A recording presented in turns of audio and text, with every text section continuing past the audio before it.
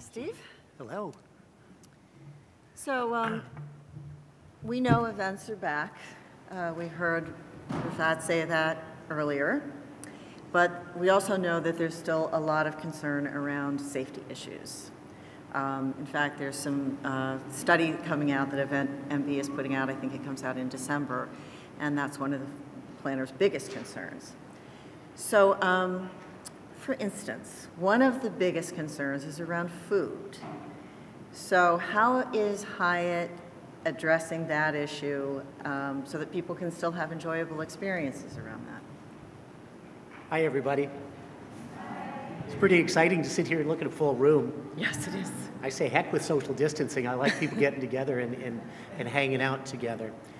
Lori, we've spent a lot of time, trying to figure out what our reimagined meeting experience will be all about. And we conducted, I would guess, 500 interviews with planners to really understand what's important to them. And 95% of the people that we talked to told us the safety of their guests was the single most important thing for them. So as we put together by Hyatt as our program and how we're going to look at it, safety was one of the most important things. Sean, could you flip the next slide for me? And I'm sure very similar to many of our competitors, there are a lot of resources that are out there, and I encourage you to take advantage of all the resources. We have a video that will walk you through what your event experience will be like in a Hyatt event when you go there. So what the meeting space is going to be like, what the food and beverage experience is going to be like, all of those things. I'm going to ask you to go back, please, one, Sean, if you wouldn't mind. All of us have a brochure. And you have seen all of these brochures, and you have a pretty good idea of what the safety protocols are. But I would encourage you to send those to your attendees, because they probably don't know what all of the experiences are going to be about. And I think that's really important that we share that information. At Hyatt, we've introduced a new position inside of our hotels. The young lady you see on the far side, she is a hygiene and well-being leader. And this person has been specifically trained in all of the protocols that need to take place to make sure that our hotels are sanitary, and their role is to continue to educate our colleagues. All of us have seen all of the changes that take place in the very beginning to where we are now, and all the changes that are taking place on an ongoing basis. We really believe that this well-being and hygiene leader plays an important role in making sure our colleagues are up to date. As it comes to food and beverage, now, Sean, this is like back in school when you'd have the beep on the projector and it'd go automatically to the next slide. Presentations have changed. We're moving away from that big board where you had the whole charcuterie and you're seeing individual placements. You're seeing lots of little jars and little pieces that people can pick up and experience. You're seeing plexiglass shields. You're seeing attendants that are helping with the buffet stations. So I think these kinds of changes are going to stay for an extended period of time. And I also think that it's important that we consider the type of food and beverage experiences that we want to have. I think a sit-down experience in some cases is the better thing to do right now, so that you're not up walking around, masks off, eating and talking at the same time while you're with folks. So really think about the food and beverage experiences that you want to have. I would strongly encourage you to get the chefs involved early in your planning process and really understand what's happening at that hotel. And I would say the same thing about all the safety protocols. Really dig in early, understand what's happening, and stay on top of it all the way until your group arrives. And do you talk to the planners about how they can communicate that best to their attendees? Yeah, absolutely.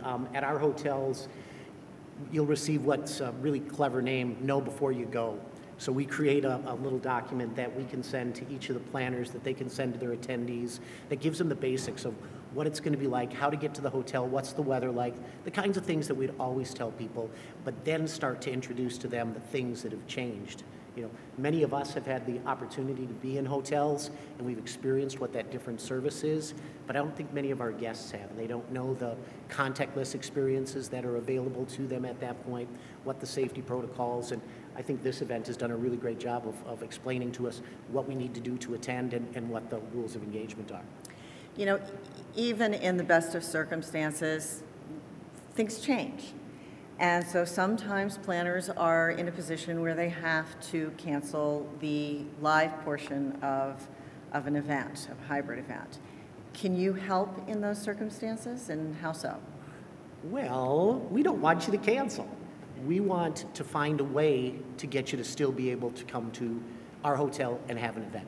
We understand that not everyone is going to be able to attend, and Lori, what we've done is we've put together a program that makes it really easy for you to understand what the costs and what the equipment needs are for conducting a hybrid event. So if you were planning on 100 people and now you're only having 25, how can we make that 25 people still have a good experience, and how can we engage the other 75 remotely? So I'm in the business of occupying beds and selling food and beverage, so we'll do everything that we can to help you execute an event, but our preference would be to keep some of the guests in the hotel. Of course, but your flexibility is key. Heck yeah. Okay. Heck yeah. So maybe I'll go to the next slide and just talk a little bit about hybrid. We are very interested in hybrid, and we think that it has a very important place in the future. Our belief is that hybrid is a great way to grow events and to get more people exposed to different events. We also think it's really inclusive. You know, you might have a special event with your kids that you can't go. You might be Miguel and you just had a new baby and you can't come. So your ability to continue to have that event and expand the reach is really important. Courtney, you hit it on the head. You're planning 2 events, and this is uncharted territory, and it's really difficult to figure it out. I couldn't even imagine how many events I've done in my 33 years with Hyatt, but I will tell you, I was scared blankless the first hybrid event that I did. I mean, it was really taxing to just sit there and say, I know what to do in an in-person event, but just it's out of your control, it feels like. So we've gone to great efforts to provide materials. So we have training resource guides on technology, how to do hybrid events. We've hired 2 very specific teams of colleagues to help execute hybrid events. The 3 really handsome people sitting up there, they're our hybrid event experts. So we've hired this team, and their job is to partner with anyone that's going to do a hybrid event at any Hyatt hotel through the sales phase, through the planning phase, through the execution phase. Their role is to interface between the technology company, the AV company, help you with suggestions on how to do your agenda. So we really think that that resource will go a really long ways to help. We've also added another team. How many of you have had the gremlin where your microphone works perfectly all morning and then you get to another one and it doesn't work? Yeah, we've had that too, and what we heard from planners loud and clear is that they're scared when we get into the technology that we're going to lose the white glove service that you experience in a hotel. So we've added a team that we call the support squad, and they're in each of our regions around the world. They work out of our global care centers, and they answer questions and concerns that attendees have when they can't get logged in. Okay. You just mentioned something, so I'd like to talk for a minute about how Hyatt is dealing with a problem that everybody's dealing with, which is a labor shortage. And I'm sure planners are feeling a little bit of stress around that as well, because they can't always predict what the on-site experience is going to be. So how is Hyatt working with planners to manage expectations and communicate those expectations to their attendees? Yeah, the labor situation is really interesting, and it varies by location. We have some locations that our staffing levels are back to what they were pre-pandemic. Gosh, I heard somebody say 47% of groups were short-staffed. I think Miguel said that. I think it's more like 75% are understaffed. So I think for us, it's a partnership with you and the audience to really understand what is and what is not possible. I think it's really moving the planning process further out. You know, the days of planning an event 2 weeks before it executes probably are gone, unless it's a really simple event. Asking all of the questions, dotting the I's and crossing the... That was a good answer, I guess, That was good. That was good. But dotting the I's, crossing the T's, I think are really important. We think that technology can play a real place in helping service events moving forward. We have heard from our event planning managers in the field. We hate Zoom and Teams. They are loving it because they feel like they're really getting to know you before you come, and it's not just a text or an email that's going back and forth. So that connection is really, really important. Our virtual tools, like our virtual hotel tour, gives you an opportunity to see the space before you get there. Our planner portal, it's a repository for all the information about your group. You can run your own reports, and so that ability to just take one little thing off the staff, I think, goes a long way. So I'd say, bottom line, plan further out, understand what the reality is. Your event is not going to be exactly the same as it was in 2019, and I think we all have to agree to that and decide what we can do and what we can execute well. And it's probably a good idea to be transparent with your attendees. 100%, and that's where that know before you go really comes in, because face it, not just Hyatt, every brand, there may not be valet parking. There may only be one restaurant that's open. But how do you respond to that? What do you give to your attendees to say, there's only one restaurant open, but here are all the neighborhood restaurants that are open? Or you expand the market, or you introduce, delivery, things like that. There's always an answer. You just have to think through it and just don't pretend it's 2019 again. So a lot of what you've been saying is about managing stress. We all have a little bit of PTSD right now. The last 2 years have been, nothing if not stressful, particularly for this industry. Mm-hmm. So what are you doing at Hyatt to sort of look out for both a planner and attendee well-being? Next slide, please, maybe 2 ahead. I'll pause there if you don't mind real quick. Back on hybrid real quick, we've partnered with SwapCard.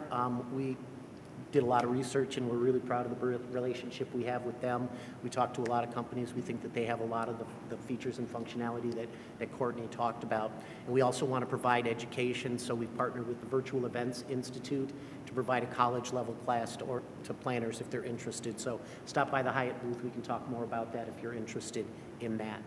At Hyatt, our purpose is to care for people so they can be their best, and well-being has been core in what we do at Hyatt.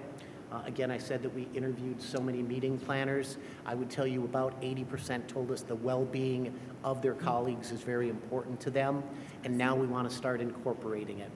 I mentioned our resource guides. We have one on technology. We have another one on well-being. We will have anyone been to Miraval, one of our resorts in Arizona, Austin, Texas? It's pretty outstanding, right? It's all about mindfulness and taking care of yourself. We'll have a Miraval specialist in our Together by Hyatt booth, so you can experience some of that, but we're really leaning into those kinds of experiences, and we have a whole guide that will teach you how to introduce well-being. We also are bringing one of our best chefs to the trade show to be able to talk about how you can incorporate healthy eating into it. I mentioned the know before you go. I think alleviating that anxiety is really important before the guests get there. One more slide, please, Sean. And then we have a menu, a feel, fuel, and function menu that's available at our hotels that give you ideas and suggestions on how you can impact how people feel, how they fuel themselves, and how they function inside of an event. And then I mentioned Miraval. We've created an entire library of exercises that you can incorporate into your agenda. So if you're looking for people to get focused, if you want them to get energized, if you want them to relax, recharge, great little 4 or 5 minute videos that you could incorporate coming back from a break, going into a break, getting fired up in the morning. We just really think that all of those things really go a long way.